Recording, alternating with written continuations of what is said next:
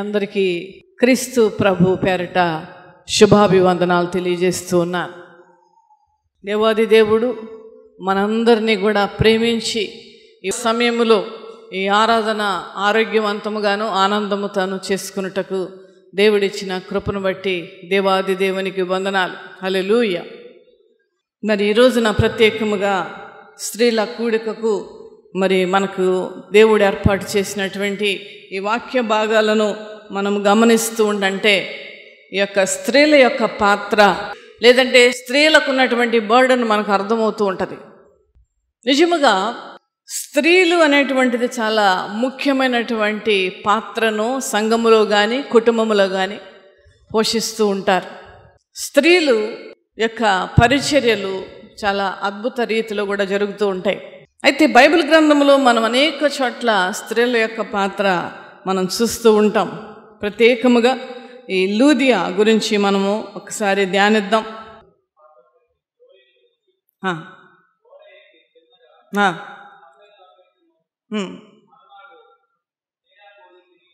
అక్కడ నుండి ఫిలిప్పుకు నీ వచ్చితిమి. మాసిదోనియా దేశంలో ఆ ప్రాంతమునకు అది ముఖ్య పట్టణము.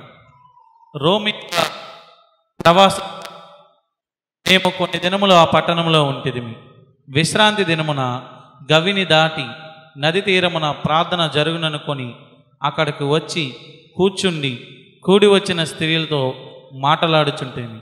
అప్పుడు లూదియాను దైవభక్తి గల ఒక స్త్రీ వినుచుండెను.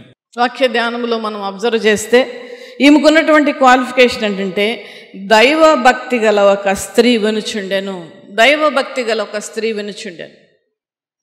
ఈ యొక్క దేవుని మీద భక్తి అనేటువంటిది మనలను అత్యున్నతమైనటువంటి స్థానంలోనికి తీసుకుని వెళ్తుంది.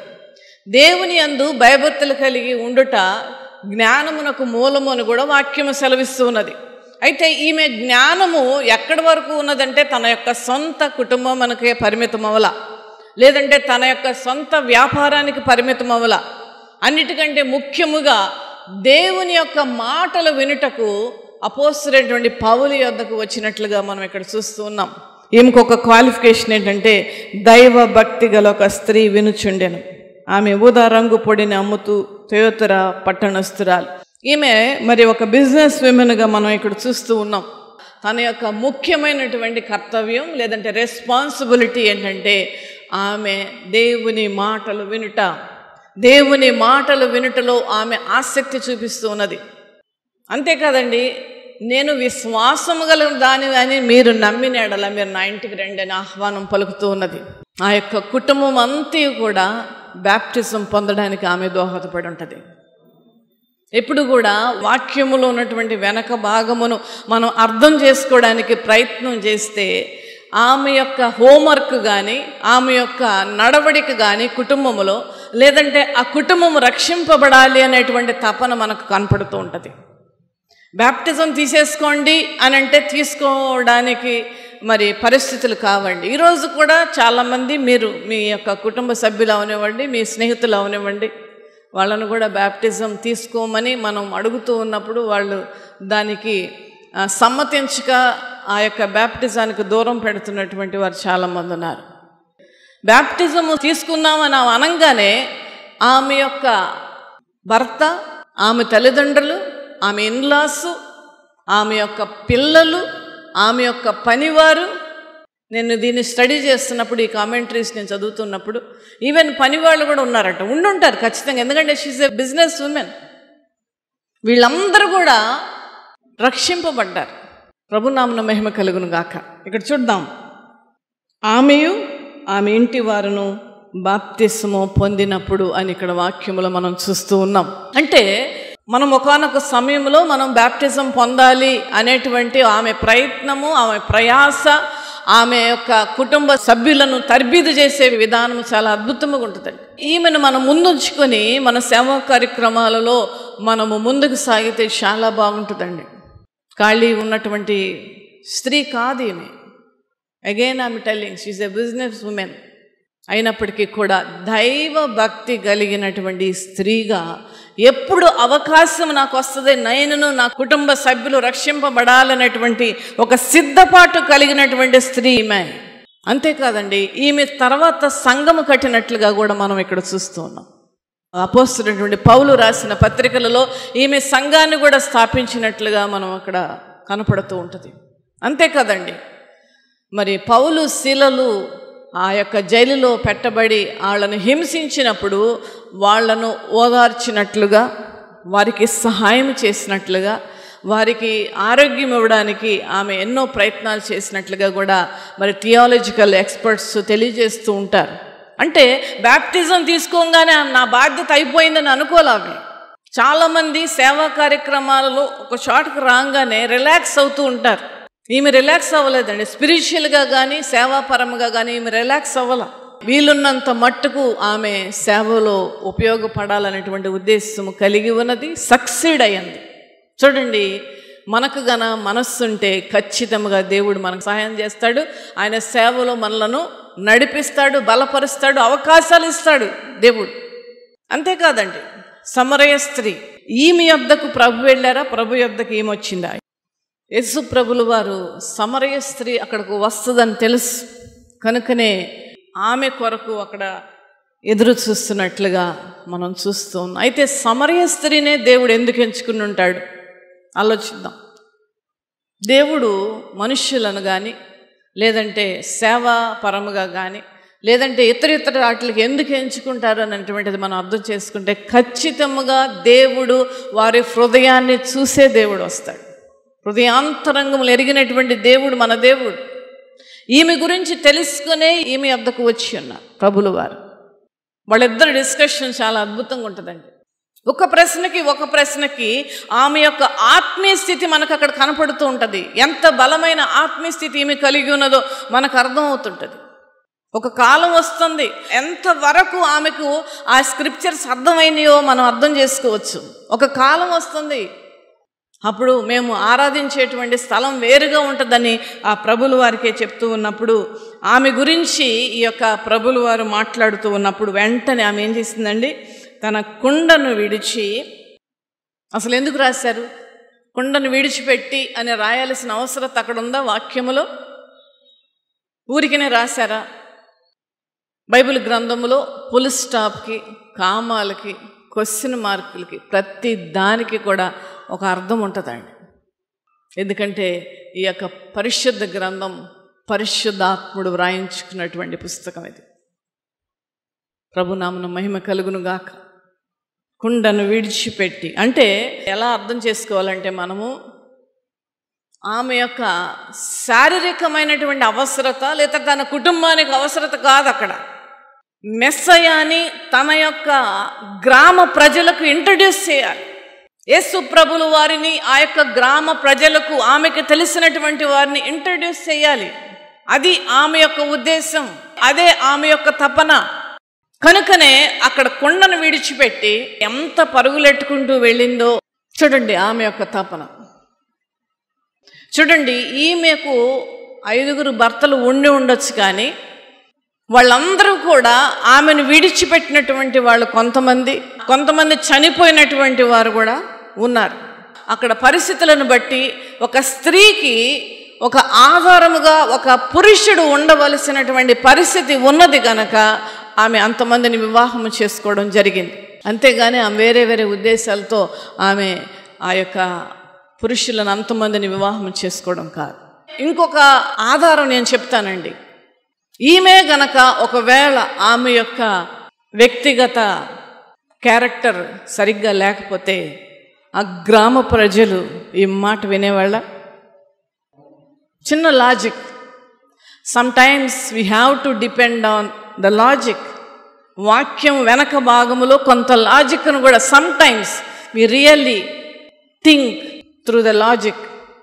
ఈమె వెళ్ళి ఈయన క్రీస్తు కాడ ఎంత అద్భుతముగా ఆ యొక్క ప్రభులు వారిని నా గురించి చెప్పినటువంటి వ్యక్తి.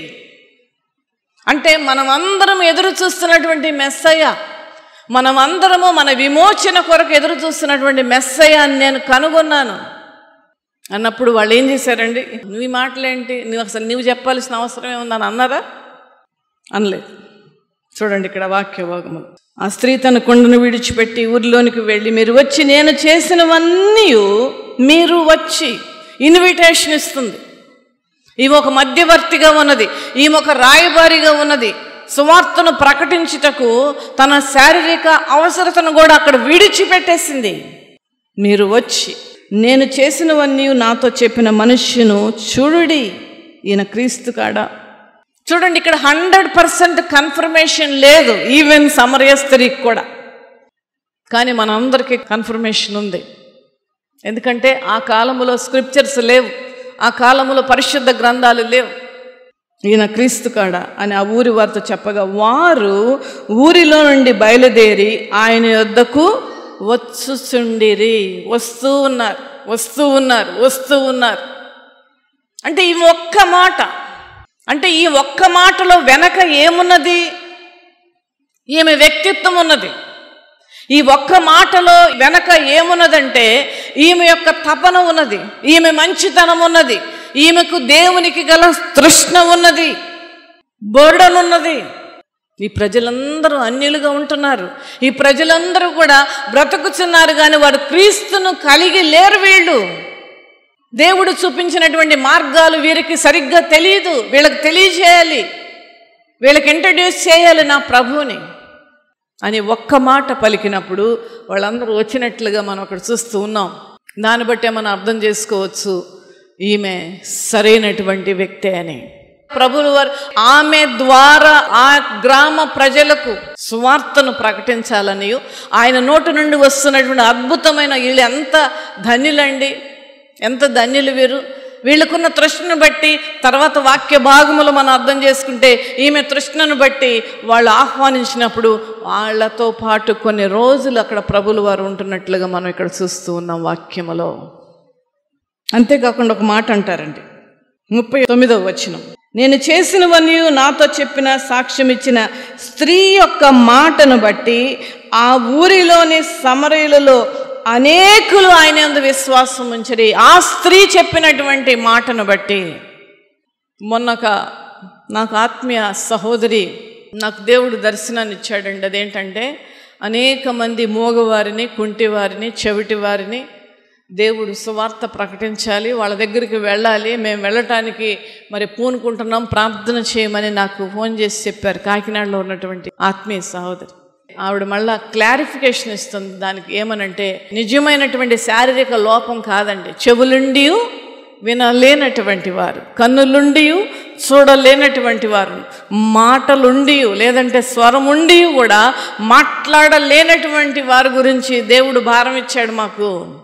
ఈమె యొక్క జీవితం, ఈమెకున్నటువంటి సమస్తం విషయాలలో ఆమెకు దేవుడి విషయంలో ఆసక్తి అద్భుతం అండి. దేవుని బిడ్డలారా చూడండి, ఆ ఊర్లోని సమరయులు అనేకులు ఆయన యందు విశ్వాసం ఉంచారు. ఆ సమరయులు ఆయన యొద్దకు వచ్చి తమ యొద్ద ఉండుమని ఆయన వేడుకొనేరు గనక ఆయన అక్కడ 2 దినములు ఉండెను. ఎంత ధన్యులో చూడండి, ప్రభులు వారు ఎంత బిజీ షెడ్యూల్లో ఉన్నారు అక్కడ మినిస్ట్రీ చేస్తూ.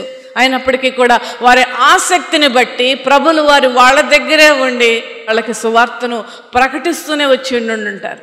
ఆయన మాటలు వినందున ఇంకను అనేకులు నమ్మి ఆ స్త్రీ చూచి ఇక మీదట నీవు చెప్పిన మాటను గాక. చూడండి, సువార్తకు ఎప్పుడు మరణము లేదు, సువార్త ఎప్పుడు ఎండిపోదు, సువార్త ఎప్పుడు దాని యొక్క ఇన్ఫ్లుయెన్స్ ఎప్పుడు వాడిపోదు, దాని పవర్ తగ్గిపోదు. ఈమె చెప్పిన మాట గ్రామ ప్రజలందరూ కూడా మారడానికి, యేసు ప్రభులు వారిని ఎక్స్పీరియన్స్ చేయడానికి ఇక్కడ ఈమె పూనుకొని ఉన్నది. ఈమె చేసిన ప్రయత్నం 100% సక్సీడ్ అయింది. ప్రభు నామమున మహిమ కలుగునుగా. సక్సీడ్ అయింది. ఇక మీదట నీవు చెప్పిన మాట కాక మా మట్టుకు మేమే విని ఈయన నిజముగా లోకరక్షకుడని తెలుసుకొని నమ్ముచున్నామనేది ఈమె ఎక్స్పీరియన్స్ చేసింది. ఇది ఇట్స్ ఎ ఫ్రాగ్రెన్స్ అండి, ఇట్స్ ఎ ఫ్రాగ్రెన్స్. చూడండి, ఒక పర్ఫ్యూము కట్టుకుంటే మంచి వాసన వస్తూ ఉంటుంది. సమరయ స్త్రీ యొక్క పర్ఫ్యూమ్ చూడండి, వెదజల్లబడుతున్నది ఆమె యొక్క పరిమళము. వెదజల్లబడి ఆ పరిమళాన్ని వీళ్ళు ఆస్వాదించి ప్రభువును నమ్ముకుని మరి వాళ్ళ యొక్క జీవితము ధన్యం అవడానికి ఆ పర్ఫ్యూమ్ ఉపయోగపడింది. ఎస్తేరు గురించి కూడా కొన్ని నిమిషాలు మనం ధ్యానిద్దాం. ఒకసారి ఎస్తేరు 7వ అధ్యాయం 1వ వచనం నుంచి. రాజును హామాను రాణి అని ఎస్తేరు యొద్దకు విందుకు రాగా, రాజా, ఎస్తేరు రాణి, నీ విజ్ఞాపన ఏమిటి అని నీకు అనుగ్రహింపబడును, నీ మనవి ఏమిటి? రాజ్యములో సగం మట్టుకైనను నీవు నాకు అనుగ్రహించిన 2వ నాడు ద్రాక్షరస విందులో ఎస్తేరుతో అయినను. అప్పుడు రాణి అయిన ఎస్తేరు ఈలాగు ప్రత్యుత్తరం ఇచ్చాను. నోరు తెరిచింది.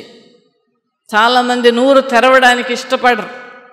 నోరు తెరిచి మాట్లాడుతున్నది. రాజా, నీ దృష్టికి నేను దయ పొందిన దాననైన ఎడల రాజువైన తమకు సమ్మతి అయితే నా విజ్ఞాపన బట్టి, నా ప్రాణమును, నా మనవిని బట్టి నా జనులను నాకు అనుగ్రహింపబడనుగాక. నా జనులు అని ఇక్కడ అడుగుతున్నది.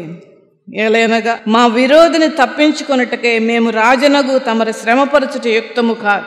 ఆ తర్వాత ఎస్తేరు, మా విరోధియగు ఆ పగవాడు దుష్టుడు అయిన ఈ హామానే అనెను. అక్కడ రాజు అడిగినట్లుగా ఎవరు అని అడిగితే ఆమె చెప్తూ ఉన్నది హామానే. ఇక్కడ హామాను దేనికి గుర్తుగా ఉన్నాడంటే దుష్టుడికి గుర్తుగా ఉన్నాడు. దుష్టుడైన అని అక్కడ ఉంది అక్కడ వాక్యం. దుష్టుడైనటువంటి అపవాదికి ఒక సాదృశ్యముగా ఉన్నాడు. రాజు తండ్రి అయిన దేవునికి సాదృశ్యముగా ఉన్నాడు. ఇక్కడ ఎస్తేరు సంఘమునకు సాదృశ్యముగా ఉన్నది. సంఘ బిడ్డల యొక్క బాధ్యత ఏంటంటే నా ప్రజలు, నా ప్రజలు అనేటువంటి మాట ఎప్పుడూ రావాలండి. మనకి ఎప్పుడు రావాలి. మన యొక్క దృష్టిలో కానీ, మన మనస్సులో కానీ, మన ఆలోచనలో కానీ ఎప్పుడు కూడా నా ప్రజలు అనేటువంటి మాట మనకు రావాలి. ఆ తర్వాత జరిగినటువంటి విషయం మీ అందరికీ కూడా తెలిసినదే. ఏ యొక్క ఉరికంబం మీద మొర్దుకైని చంపాలని ప్రయత్నం చేశాడు, అదే ఉరికంబానికి దుష్టుడైనటువంటి హామానును చంపివేయడం జరుగుతూ ఉన్నది. ఇక్కడే గనక ఎస్తేరు నోరు విప్పకపోతే ఈ కార్యం జరిగేదండి? జరిగేది కాదు. చూడండి, మనం అందరికీ కూడా ఈ ఎస్తేరుకి ఉన్నటువంటి బాధ్యత, నా ప్రజలు అనేటువంటి బాధ్యత మనకుంటే చాలా మేలండి. ఈ రోజున మనం ఎందుకు జీవముతో ఉన్నాం? ఈ రోజున మనము ఎందుకు బ్రతికి ఉన్నాం? ఈ రోజున మనము ఆనందంగా భోజనం చేయగలిగేటువంటి స్థితిలో మనం ఎందుకున్నాం అని అంటే నిన్నును నన్నును దేవుడు ఉపయోగించుకోవాలని, ఆయన కొరకు ఉపయోగించుకోవాలని దేవుడు మనల్ని బ్రతికించాడు. ఇది అవునన్నా కాదన్నా ఇది అక్షరాల సత్యం. లూదియా తన కుటుంబాన్ని రక్షించుకుంది. ఎస్తేరు నా స్వజనులు అన్నదే. ఉన్నదా అండి మనకు ఆ భారం? సమరయ స్త్రీ ఊరంతా కూడా మార్చింది, ఇంట్రడ్యూస్ చేసింది మెస్సయ్యని. మనకున్నదా అండి ఆ భారం? మనకు ఉండాలి ఖచ్చితంగా. ఆ భారమే దట్ ఈస్ కాల్డ్ పరలోకపు ధనం. ప్రభు ఏమంటున్నారంటే నీ యొక్క భూమిలో నీ యొక్క ధనమును కూర్చుకొనవద్దు అంటున్నాడు. అంతేకాదు, మిగులు ఆస్తి కలిగినటువంటి ఒక యవ్వనుడు ప్రభు యొద్దకు వస్తే నిత్య జీవమునకు నేను వెళ్ళాలంటే ఏం చేయాలని అడిగాడు. అందరూ స్వస్థత గురించి వచ్చారు. అందరూ నన్ను స్వస్థపరచు, నా కుష్టి వ్యాధిని బాగు చేయి, మరి నా యొక్క దృష్టిని నాకు ఇవ్వు, నేను మాట్లాడలేకపోతున్నాను, దయ్యం పట్టినటువంటి వాళ్ళుగా అనేక మంది ప్రభు యొద్దకు వచ్చారు. ఇతనైతే నిత్య జీవమునకు వెళ్ళడానికి నేనేం చేయాలన్నాడు. అంటే ప్రభులు వారు ఏమన్నారు అప్పుడు? నువ్వు ఆజ్ఞలన్నింటినీ కూడా పాటించమని చెప్పారు. అవన్నీ నేను చిన్నప్పటి నుంచి చేస్తున్నానని చెప్పాడు. ఆజ్ఞలన్నిటిని నేను పాటిస్తున్నాను అంటున్నాడు. అప్పుడు ప్రభు ఏమన్నారండి? నీ ఆస్తిని అమ్మి బేదలకు ఇమ్మన్నారు. ఇతడికి ఆసక్తి ఉన్నది నిత్య జీవానికి వెళ్ళాలని, లేదంటే ఒక ఇంట్రెస్ట్ ఉంది. ఎవరైతే నిత్య రాజ్యమునకు తీసుకుని వెళ్తారో వాళ్ళ దగ్గరికే వచ్చారు. ప్రభులు వారే నిత్య జీవమునకు ఇవ్వగలిగేటువంటి మార్గముగా ఉన్నారు. ఆయన దగ్గరికే వచ్చాడు. కానీ ప్రభు అతని అంతరంగములో ఉన్నటువంటి ఆ యొక్క మనస్సును చూశారు. అందుకనే చిన్న ఇంట్రాగేషన్ చేశారు అక్కడ ప్రభు. మిగులు ఆస్తి గలవాడు గనక వ్యసన పడుచు వెళ్ళిపోయాడు. ఏం పోగొట్టుకున్నాడు అతను? చూడండి దేవుని బిడ్డలారా, పరలోకము ధనము మనం సంపాదించుకోవాలి. అల్టిమేట్గా అదే చూస్తాడు దేవుడు, అదే అడుగుతాడు మనల్ని. పరలోకపు ధనము దేవుడే ఇస్తూ ఉంటాడు. మన డీడ్స్ ద్వారా, మన ఆసక్తి ద్వారా, మనకున్న తపన ద్వారా ఈ సమాజం ఎడల నశించుచున్న ఆత్మల గురించి మనం పడుచున్నటువంటి ప్రయాసాన్ని బట్టి దేవుడు ధనాన్ని మనకిస్తాడు. ఆ ధనము అపురూపమైనది, అత్యున్నతమైనది, దేవుని దృష్టికి ఇంపైనటువంటిది. సమరయ స్త్రీ అవని, లూదియా అవని, ఎస్తేర్ అవని, వీళ్ళందరూ కూడా బోళ్ళంత ధనాన్ని సంపాదించుకున్నారు పరలోకములో. అందుకనే ఎప్పుడో రాయబడినటువంటి సంఘటనలు ఈ రోజు కూడా మనం ధ్యానిస్తున్నామంటే అదే అర్థం అండి. వాక్యాన్ని చదువుకొని దాన్ని పరిశీలించి చదువుకోనండి అని వాక్యం సెలవిస్తున్నది. పరిశీలించి చదువుకోవడం అంటే ఏంటంటే, నేనేం చేయాలి, నాలో ఇంకేం మార్పు రావాలి. దివారాత్రులు దాన్ని ధ్యానించువాడు ధన్యుడు అని ఉంటుంది. చదవడం కాదండి, ధ్యానించాలి. ఏం ధ్యానించాలి? దీనిలో నేను సరిచేసుకోవలసినటువంటిది ఏంటి, దీనిలో నేను చేయవలసినది ఏంటి అనేటువంటి ఒక ప్రశ్న ప్రతిరోజు మనం స్క్రిప్చర్స్ చదివేసుకోవాలండి. వాక్యం చెప్పడం ఒక్కటే సేవ కాదు, ఇతరుల గురించి భారమైన ప్రార్థనలు చేయడం సేవ, అనేక మందికి సువార్తను తెలియజేయటం సేవ. నేను ఎక్కడికి వెళ్ళినప్పటికీ కూడా సువార్త చెప్పకుండా మాత్రం మానండి. ఇప్పుడు మేము చాలా అవుట్స్కట్స్లో ఉంటున్నాం కనుక అక్కడికి ఎవరికి రావట్లేదు, వచ్చినా చెప్తుంటాను. ఇదివరకు అపార్ట్మెంట్లో ఉన్నప్పుడు ఆ ఫ్రూట్స్ అమ్ముకునేటువంటి వాళ్ళు, కూరగాయలు అమ్ముకునేటువంటి వాళ్ళు వస్తే వాళ్ళ దగ్గర బేరం ఆడేదాన్ని కాదండి. బేరం ఆడకుండా చక్కని మాటలు చెప్తూ యేసు ప్రభుల వారికి వాళ్ళు తెలియజేసేదాన్ని. నేను వాళ్ళు ఎంతమంది నమ్ముకున్నారో నేనేదో చెప్పలేను, కానీ ఆ యొక్క సమయాన్ని నేను ఉపయోగించుకోవడం జరిగింది. నా స్వజనులు ఎంతమంది ఉన్నారండి మచిలీపట్నంలో, కృష్ణా డిస్ట్లో ఎంతమంది ఉన్నారు? అసలు భారతదేశంలో దేవుడు మనల్ని ఎందుకు పుట్టించాడండి? ఎప్పుడైనా వచ్చింది ఆలోచన? భారతీయులం అయ్యాం పుట్టిన తర్వాతే. మనం అమెరికాలో పుట్టింటే అమెరికన్స్ అయ్యేవాళ్ళం, జర్మనీలో పుట్టింటే జర్మన్స్ అయ్యేవాళ్ళం, ఆస్ట్రేలియాలో పుట్టింటే ఆస్ట్రేలియన్స్ అయ్యేవాళ్ళం. భారతదేశంలో ఎందుకు పుట్టించాడు దేవుడు తెలుసా? ఒక ప్రత్యేకమైన వ్యక్తిత్వం, ప్రత్యేకమైనటువంటి భారం కలిగినటువంటి వారిని భారతదేశంలో పుట్టిస్తాడు దేవుడు. ఎందుకంటే మనలందరినీ కూడా దేవుడు నమ్మాడండి. ప్రభులు వారు మనల్ని నమ్ముతున్నారు. ఏమని నమ్ముతున్నారంటే, సమరయ స్త్రీ వలె, లూదియా వలె, ఎస్తేరు వలె దేవుని భారాన్ని మనం కలిగి ఉండి అనేక మందికి దేవుణ్ణి ఇంట్రడ్యూస్ చేయాలని దేవుడు మనల్ని నమ్మి భారతదేశంలో పుట్టించాడు. భారతదేశంలో అనేక నశించుచున్న ఆత్మలు ఉన్నాయి. వ్యర్థమైనటువంటి బోధలలో ఈ యొక్క దేశమంతా నడుస్తూ ఉన్నది. రైట్ థియాలజీ చాలామందికి తెలియదు. చెప్పగలిగేటువంటి బాధ్యత మనకు ఉండాలి. ఆ భారం మనకు ఉండాలండి, ఆ బాధ్యత మనకు ఉండాలి, ఆ రెస్పాన్సిబిలిటీ మనకు ఉండాలి, ఆ తపన మనకు ఉండాలి. లూదియా వ్యాపారం చేస్తూ సంఘం కట్టింది, పరిశుద్ధులకు ఆతిథ్యం ఇచ్చింది, కష్టములు ఉన్నటువంటి నన్ను ఆదరించింది. తన యొక్క డబ్బు అంటండి చాలా వరకు సువార్త ప్రకటించడానికి ఉపయోగించిందంటండి. ఆ భారం మనకున్నదా దేవుని బిడ్డలారా? ఈ ప్రశ్న నన్ను అడుగుతున్నాడు దేవుడు, మిమ్మల్ని కూడా అడుగుతూ ఉన్నాడు. చూడండి, నేను స్త్రీ కదా, నాకు షుగర్ ఉంది కదా, నాకు బ్యాక్ పెయిన్ ఉంది కదా, నాకు ఇంకోటి ఉంది కదా, నాకు ఇంకోటి ఉంది కదా అని అనుకోబాకండి. అనుకోవద్దు. వాటి వైపు మీరు ఎప్పుడూ కూడా చూడవద్దు.